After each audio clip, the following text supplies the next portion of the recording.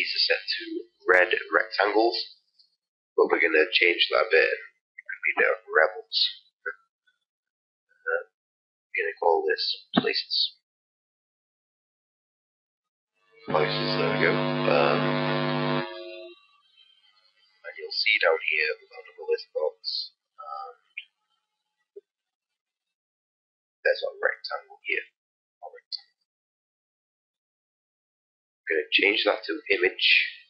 And we're going to keep the height the same. We're going to get rid of that fill.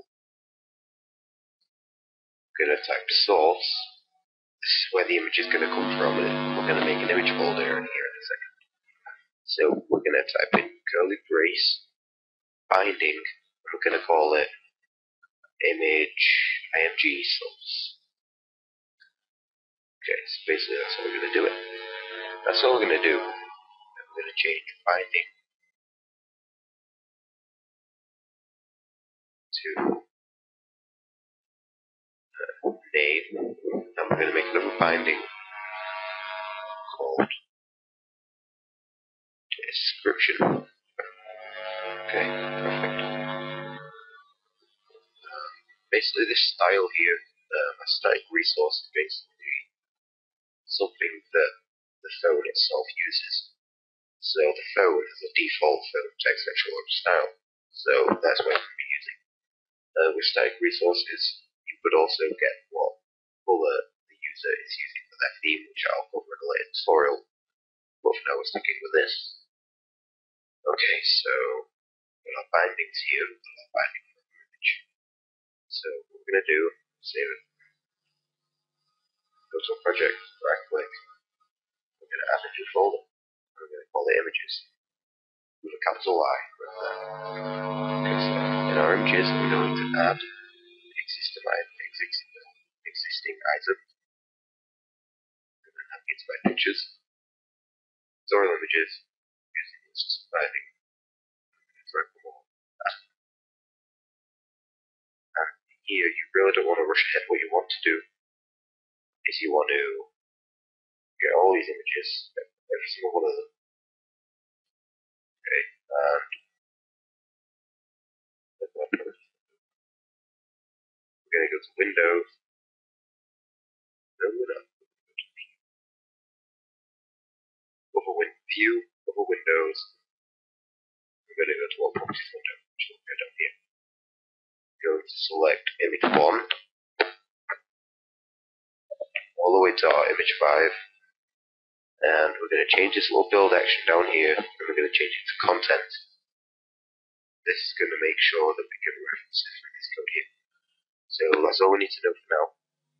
And as before, we want the feed to data example. So we're going to make a new class.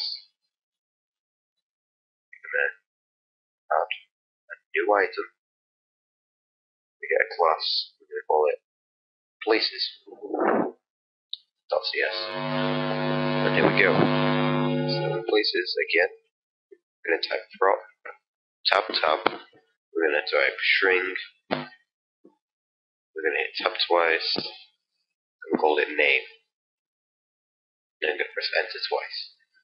Prop, tab, string, tab, description, enter. Prop, tab. Now you see, now we're changing it a little bit. But now adding another property, be the image source,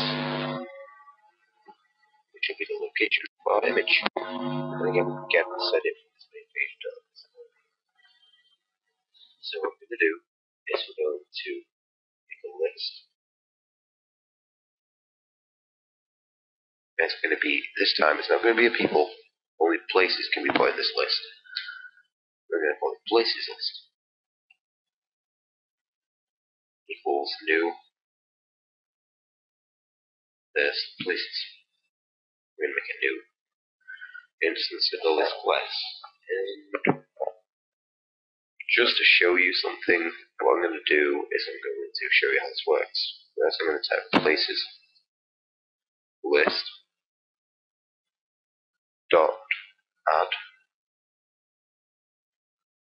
we're going to make a new place, new places, and we're going to set the name equal to, I'm just going to call it underwater.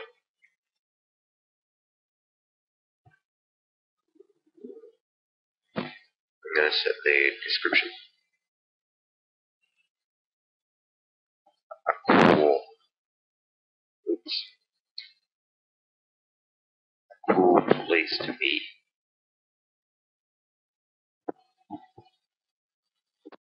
Okay, and then I'm going to set the image source equal to string, which is going to be slash this slash image01.jpg. .jpg. Okay, so I'm gonna close that.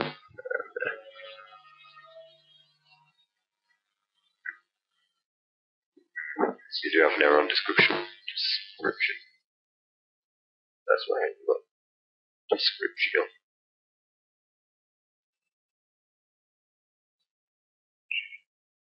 Alright, sorry. I forgot to equal it. Okay, there we go. I'll log in programmer, and then we're gonna set. Let's go back to main page. We need to give this list a name. I'm gonna call it places list fonts name. God, my bad. Sorry, guys. There we go. Now it'll be easy to reference code. Okay, there we go. There's an error there. That was missing me. So I'm gonna go back to main page.xaml.cs. And what do we just call it? We call it places list fonts. I'm gonna do .items again to set this list into the item source. Equals places list. Okay, so I fear that this is going to give us some error with the images because before I made this tutorial, I tried it and it didn't seem to work. So if it doesn't work, I'm going to make a new method to figure this out. So hopefully it'll work, and if it does, I'll be happy. Yes, it worked. Okay, so you got your places, you got underwater, it makes an image, and it says the cool place to be. And you still got a jump up, and you can see with this panorama, you can scroll across the title, and you can go across different pages just using your finger to scroll. So yeah, I think that's a nice little tip there. There is a reason why I had 5 different images, just to show you that now. What I'm going to do is, instead of just adding one, what I'm going to do, I'm going to type for integer I equals 0. Basically, I'm making a variable called I, which is a number reflected in binary. So if that variable is less than 5 or 6, we're going to make I equals 1. And if it's less than 6, we're going to make it go up. We're going to increase it. So we're going to set a variable called, we're going to make a string. I'm going to call it name. I'm going to call it string.format. String.format is very nice because it allows us to customize our names without any errors. So the name of it, we're going to call it place OO, and we're going to use a open curly brace and a 0 and a close curly brace. The reason we do that is because I'm going to use a comma and I'm going to put I. So what this does